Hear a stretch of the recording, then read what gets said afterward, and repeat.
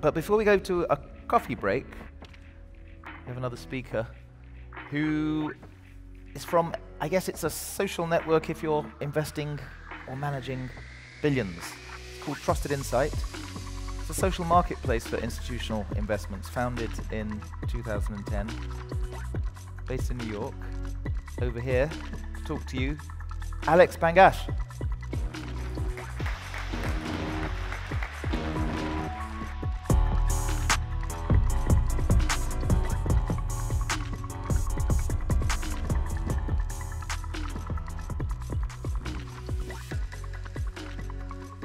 Hi, everyone. I'd like to thank Beko Capital for making this possible and inviting us here. I'm real inspired when I stand here before you. I want to tell you a little about, you've been hearing about disruption, and I want to take a moment and have you think about how is it that we invest in disruption, and kind of what are our thought processes, and then how is the process of investing in disruption itself being disrupted by those same elements that are disrupting traditional industries. So in essence, how is it that venture capital is being disrupted, both in terms of models of investment as well as new geographies and new opportunities. Before I begin, I do want to tell you a little about what is it that we do. You heard David Rowan mention that we are a social network. In fact, yes, that is what we started as. But what we would explain ourselves today is that we're actually a full stack institutional asset management. And what you see at the very top of Trusted Insight is kind of a LinkedIn for LPs. But that is the tip of the iceberg. That's what is providing us proprietary training data sets. Just like autonomous driving is being built by unsupervised neural networks, which are trained by observing drivers, our neural nets are being trained by watching LPs and VCs invest. And we also have a fund, and a fund, and we're building autonomous portfolios.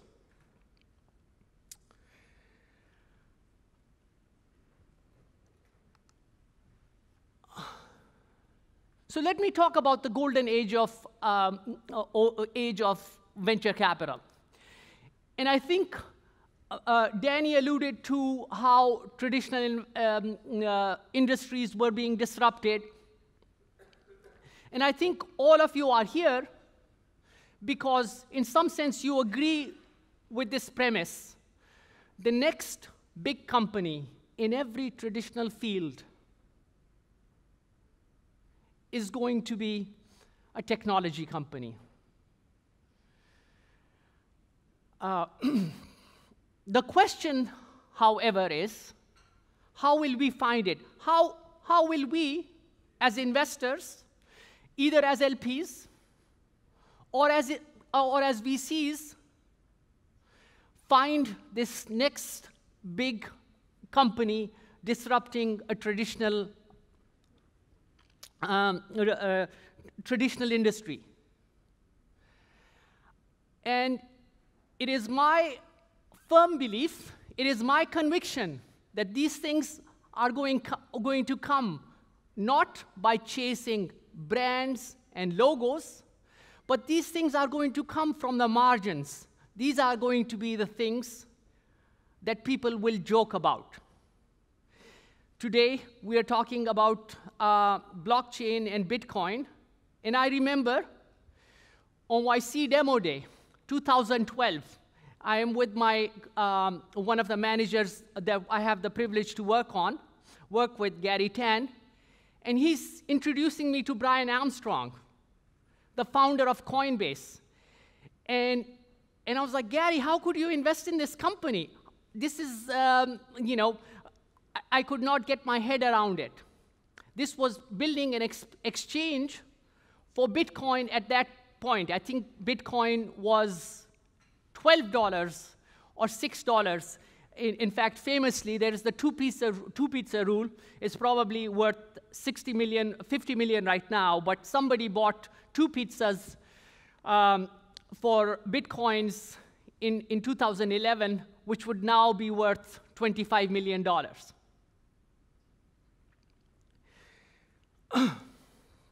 So, coming back to the different waves of disruption, today, as most of you know, we are in the machine learning wave. But that has started with, you know, just like in the past, it used to be in the early 50s when William Shockley left Bell Labs and came to Silicon Valley. Silicon Valley was as new as Dubai is or the MENA region is, and he sparked that thing with his traitorous 8, which then led to companies like Intel with Bob Noyce and Gordon Moore and others. And in the 70s, it was the computing wave.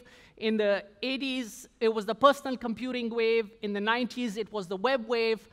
And as it's been referred to, we are living in the machine learning wave today. And maybe the next wave will be the blockchain wave. But one key point to understand is sometimes these waves are not coming from just the places that you would expect them to.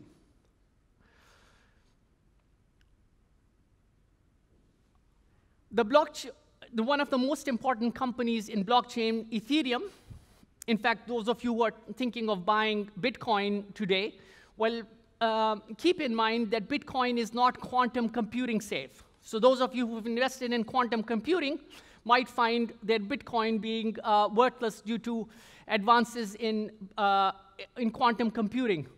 Whereas the thing that is quantum computing safe, Ethereum, was actually not founded in Silicon Valley, but it was actually founded by a Russian immigrant in Canada, a 19-year-old. So innovation will come from places where we don't see. And so what is actually happening with the disruption of venture capital?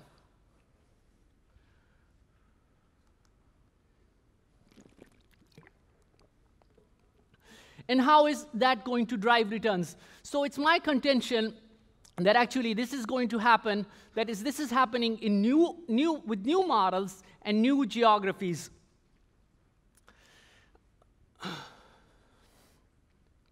So those of you who have invested in venture capital, if you had asked yourself maybe in 2005, what were the best VCs to invest in? You know, so of course, Kleiner Perkins would be at the top, Sequoia would be there, and there would be other managers like Northbridge and more Davidow. Very few people would put the names that you see, household names in investing, up there.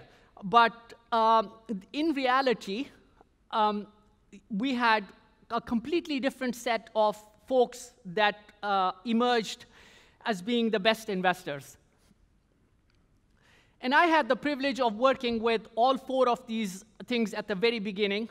And actually, these things were very contrarian. So in some sense, when I started working with Peter Thiel, and I know he recently gave a talk in Saudi last week. So you know, Peter, it was very contrarian to be backing Peter Thiel in 2005 or 2006.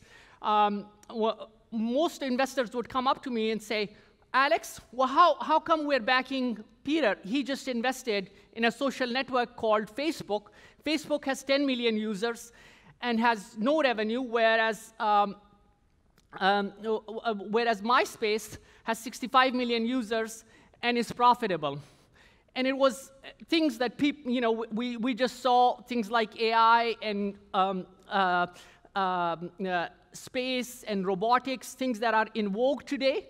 When most of these folks invested in them, it was in fact not in vogue. In fact, it was really contrarian, and you can probably remember jokes about investing in space, investing in robotics. I remember in 2010 visiting with Demis Hassabis, who is the founder of DeepMind, and Founders Fund had first invested in them.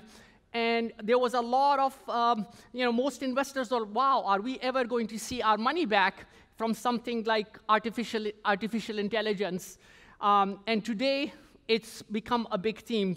So the point of the matter is, the things that have big things have small beginnings, and it's not the traditional logos that will help you find the best returns. It is actually these funds that are disrupting the very nature of investing. And so, with that in mind, I also want to give you a sense of the order of magnitude. So while brand names today, the very best of them, are kind of generating 10 times the multiple for their investors, these newer models, and these newer models are accelerators, incubators, and micro angels. They are the very best of those are actually generating 100 times the return. And you know,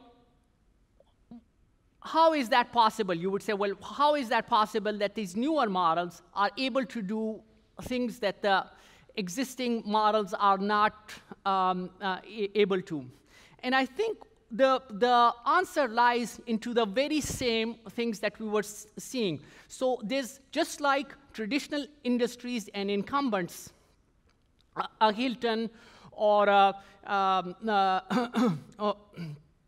Hyatt cannot adapt and do what an Airbnb is doing. It's the same way that traditional venture funds are not able to reinvent themselves into a Y Combinator or an AngelList or a lowercase.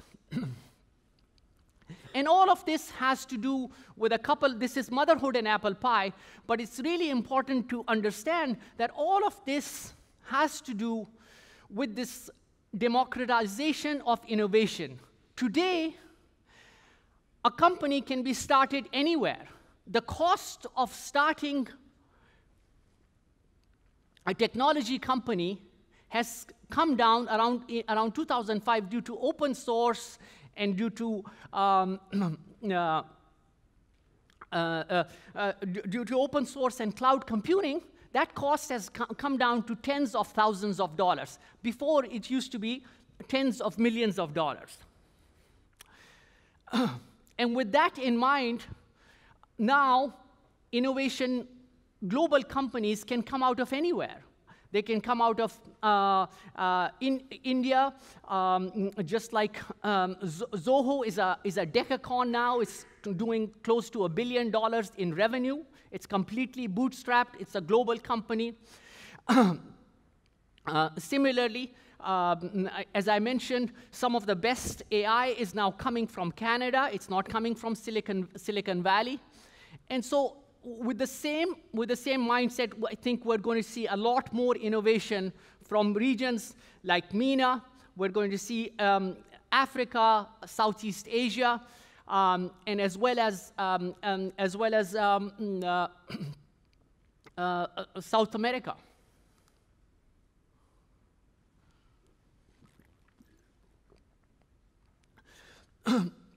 So this is something to keep in mind. What we've seen, as you look to your portfolios and you look to back manager, and you say, okay, you get excited, you hear all these talks, and you go back and you say, look, I want to put more of my capital into venture. I want to get this innovation. As I said, that innovation that you're trying to get by investing in traditional funds, by investing in traditional regions, you're actually not going to get venture capital type of returns. You're going to get private equity returns. Why? Because venture capital itself has been disrupted. And the traditional venture funds are like private equity funds. They are no longer giving opportunity or investing at the earliest stages. Those of you who are Andreessen investors, as you know, Mark Andreessen has his annual meeting in Las Vegas every year. So this week, now it's coming up, but last year he told his LPs, he said, we are still investing in Series A, but we are actually the 5th round of investment. So the point being that there are more and more investors that are now displacing the traditional Series A and B, which are looking more like private equity. And those things are incubators, pre-incubators, accelerators, and post-accelerators. At Trusted Insight, in our fund of fund, we have actually invested in five incubators. We have invested in multiple accelerators. We were first investor with Y Combinator, and I'm really proud to say that I was one of the first investors to invest in South America with our friends from Monashis, and was the first investor to invest in India with Excel India, Nexus, and others. And I'm really looking forward to being a backer of an amazing fund like Beko in this region, which I'm so excited about.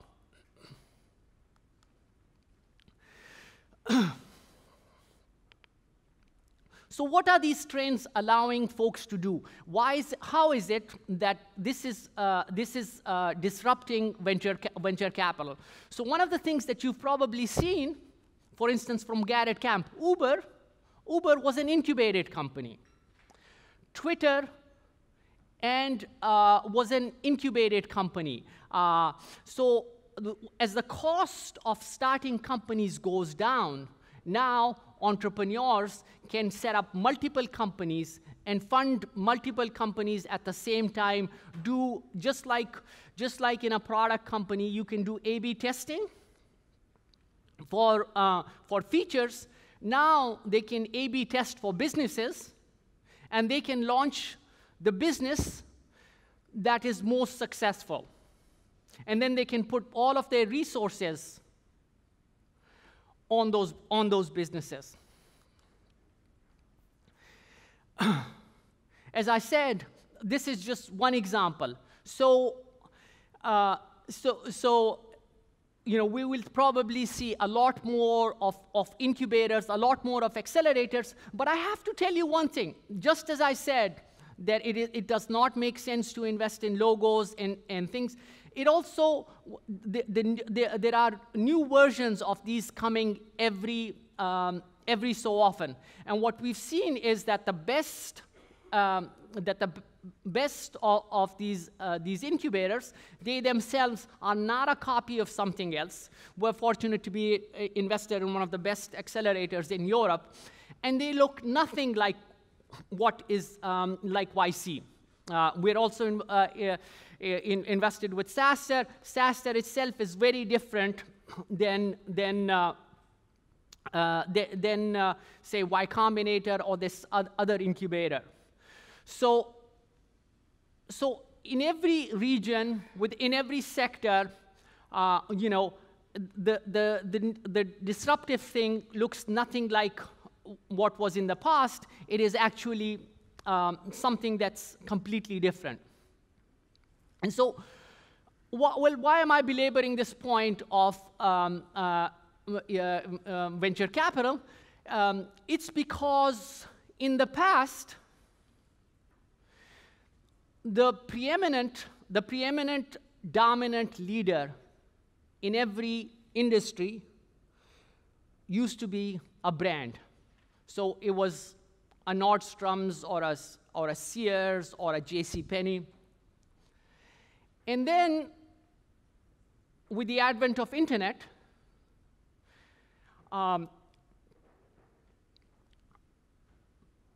companies could build a platform and create something with network effects. Those network effects would become a force multiplier. The same thing now is happening in venture capital.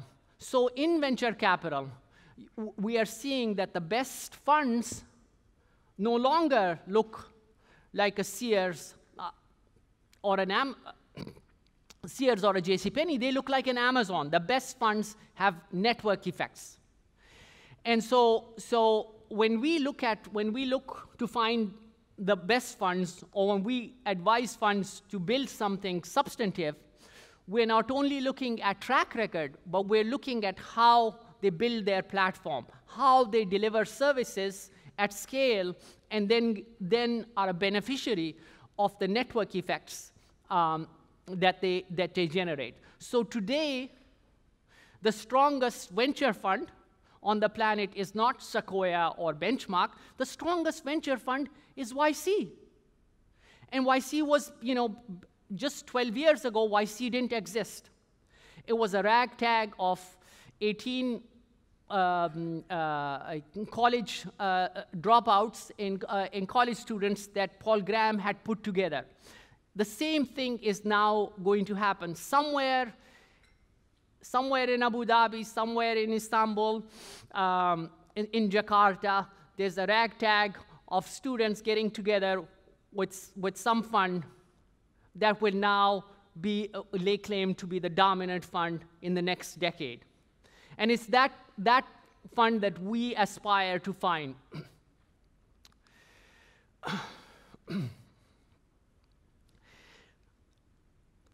Clearly, I don't need to tell you this, but Silicon Valley is no longer the center of the universe. In fact, just last quarter, New York had more capital invested than San Francisco.